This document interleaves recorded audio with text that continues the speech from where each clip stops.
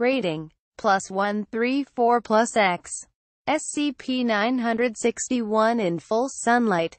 11:42 a.m. Item hash, SCP-961. Object Class, Euclid. Special Containment Procedures. SCP-961 is to be kept outdoors, in its storage container, or in a closed, empty room at Site-38 when not in use for testing.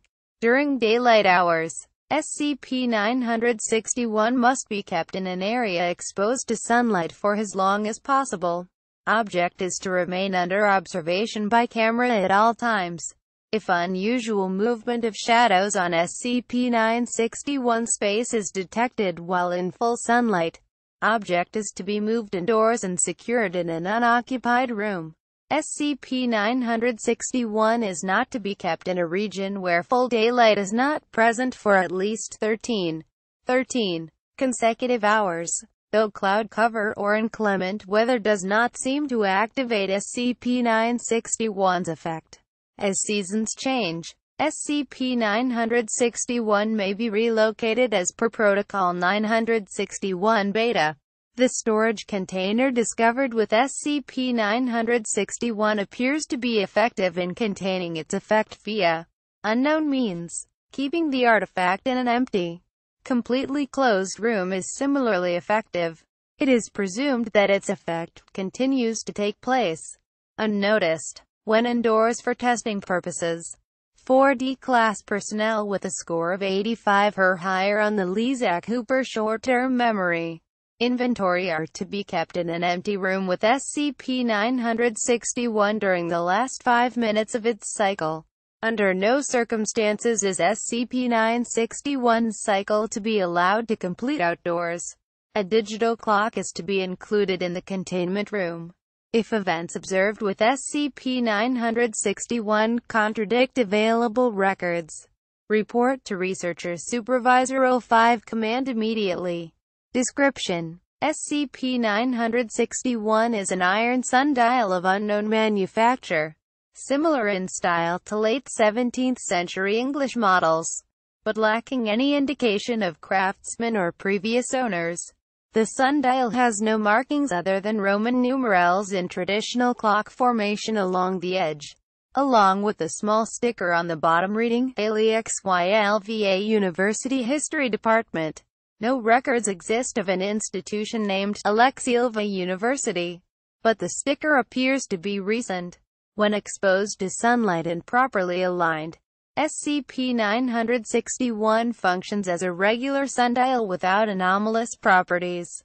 When sunlight is not present, however, a dark discoloration will appear to emerge from the center and align itself at 12 o'clock, though taking the appearance of a shadow. The discoloration appears to be imprinted on the surface of the sundial and cannot be dispelled by light at any frequency or intensity. The shape will begin moving counterclockwise along the sundial's edge at usual speed, i.e., reaching every numeral 1 hour after the last. When the shape's rotation returns to the 12, SCP-961 will manifest its primary effect on anyone in a contained space with it.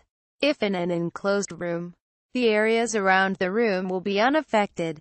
If the door is not fully closed, the effect will expand to include the widest possible contained area. The effect of giving SCP-961's effect access to the outdoors is unknown, but researchers agree that the possible risks outweigh any possible gain.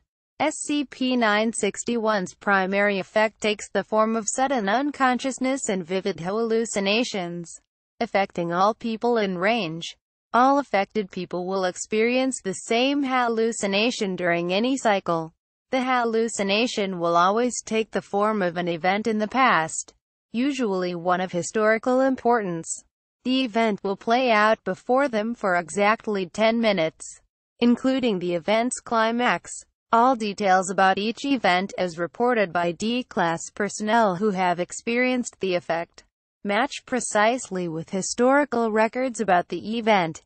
At no point has an event witnessed with SCP-961 deviated from historical records.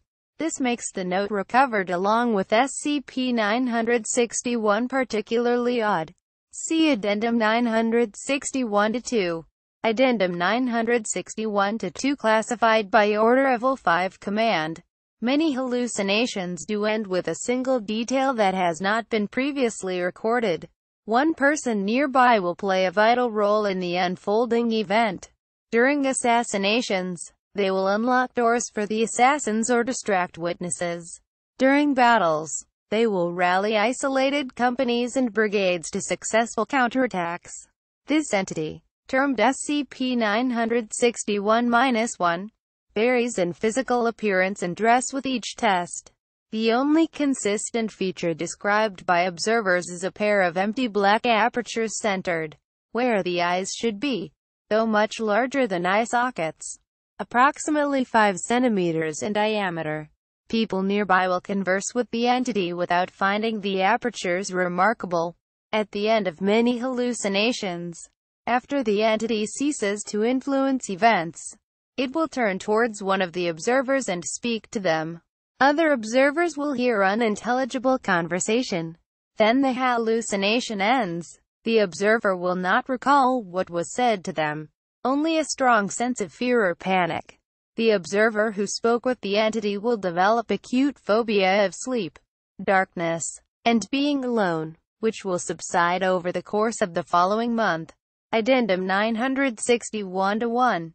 Report log. Date. Number of observers. Description. 23/0. 1. First display of SCP-961 abilities. Single researcher was sweeping in containment chamber when cycle ended. Later reported a hallucination in which a musician is stabbed through the heart by his girlfriend.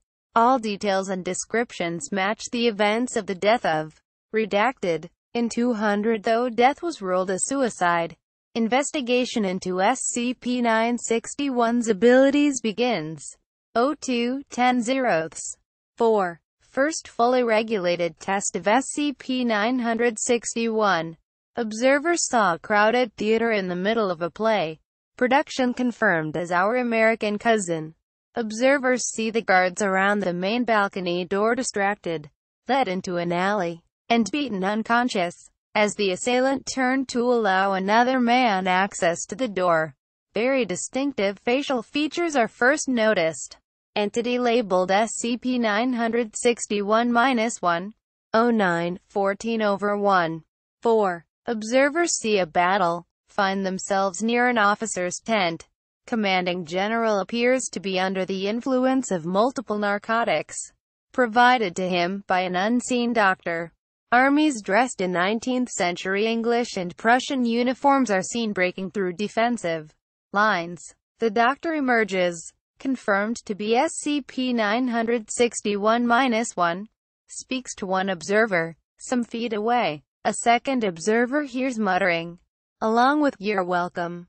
Quote, classified by order of O5 Command.